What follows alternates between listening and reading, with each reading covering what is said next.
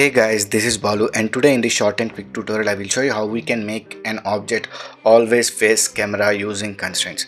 So without any further ado, let's start today's video. So here I'm using Blender 3.4.1. Nice. So first of all, let's add an object. So go to this add mesh. Here I will use this Suzanne. So let's add Suzanne here. Now let's add a camera. So go to this add once again and add camera. So if I press Ctrl Alt 0, we can see through camera now. So if I come here, you can see we got this camera and we got the object.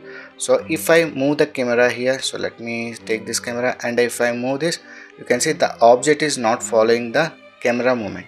So now here I want to lock the movement of this object with the camera. So for that, select the object, come to this constraint properties, add constraint, and add this damp track.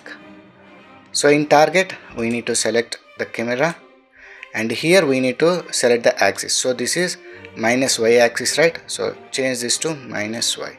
So now if I select the camera and if I move this, you can see the object is always facing the camera. This method can be used for planes also. So in this way we can make objects or planes always face camera easily in Blender using constraints.